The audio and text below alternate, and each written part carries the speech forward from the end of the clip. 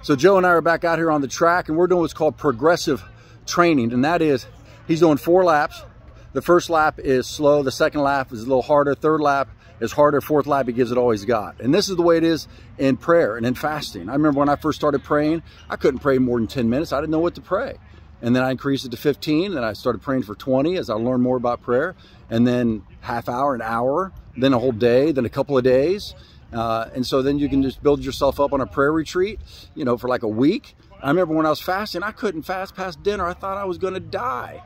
And then I was able to finally fast past dinner. And then I was able to fast for 2 days, and then 5 days, and then 10 days, then 21 days. And you'll find that if you just start, you're going to increase. And that's what this 30 and 30 is for, praying 30 minutes a day for 30 days.